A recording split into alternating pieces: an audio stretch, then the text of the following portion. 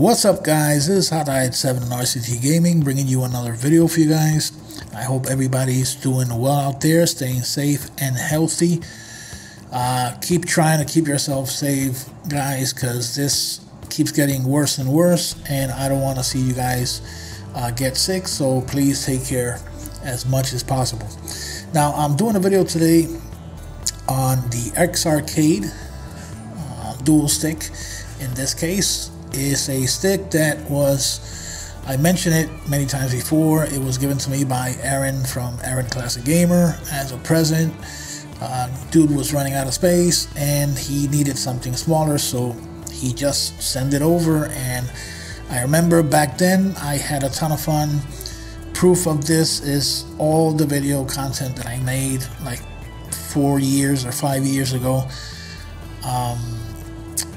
And a lot of the emulation stuff that I used to play back in the day, even played with Afro Soul, her son, and many other people, thanks to the XArcade. And for the longest time, it has been in storage, has been stored away, and I decided to do something to bring it, up to the present, modernize it a bit, give it a bit more use.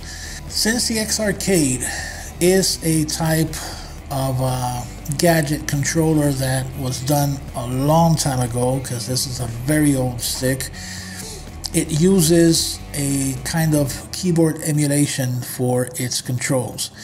All it did was all of its buttons were basically keyboard strokes, and that would be translated into whatever game that you were trying to play. Now, it served me well for many of those games, particularly emulation, MAME, and emulators on their own. It worked perfect. You could configure however you wanted, but it was a bit limiting, and particularly the aspect of the two-player side, which was a big issue because I could play two players with MAME and stuff, but not with the newer games. Now, fast forward to the present. Here I am, and I know that a while back, this little gadget right here, the Zerolag USB converter or kit or whatever, came out a long time ago, but I still hadn't had the chance to pick it up. I ordered it and I installed it, and I'm going to show you guys how it went. So check it out, guys. The standard stuff, the standard XArcade that was done way back in the day when it first came out, it only allowed for keyboard inputs, meaning that each and every one of these would translate into a key from the keyboard.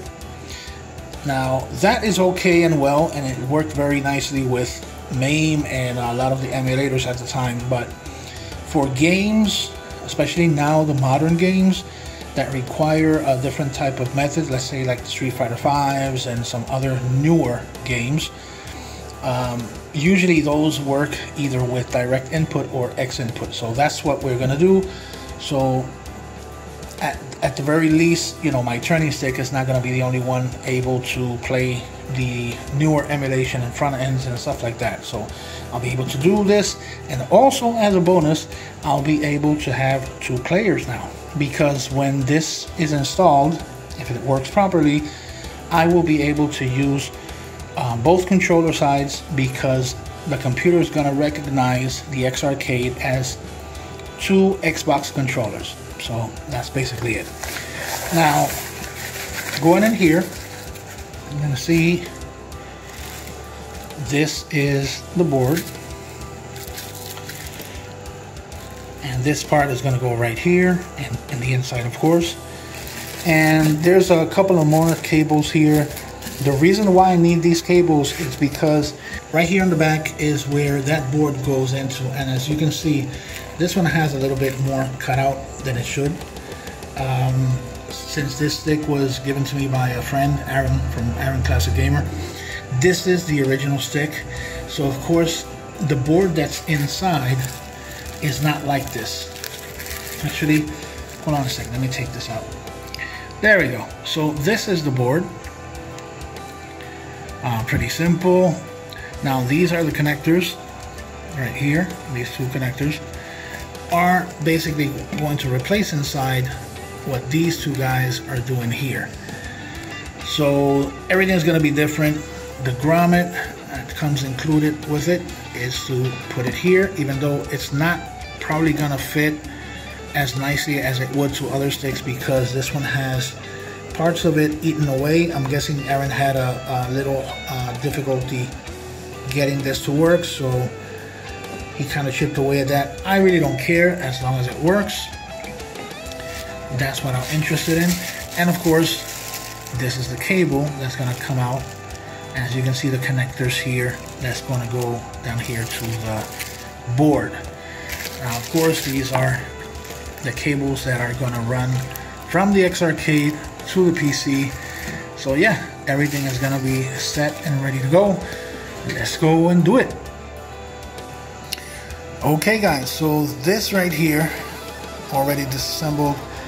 I recommend that you put a pillow or something underneath while you're working on it, so it doesn't, you know, put any pressure on the joysticks and buttons and stuff like that.